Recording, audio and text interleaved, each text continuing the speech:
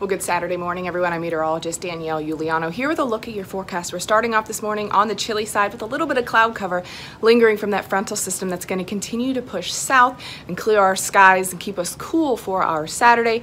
In fact, our temperatures throughout the day are going to start off cool in the morning in the 50s. Southeast Georgia, you're looking at temperatures there in the 40s.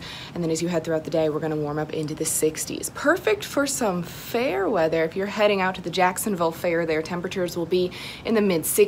Mostly sunny skies. The perfect day to go out and enjoy the fair with family and friends because our afternoon highs are going to climb into the 60s, looking at 64 degrees for today. It is going to be on the breezy side. Coastal locations could see breezes up to 30 miles and gusts up to 30 miles per hour.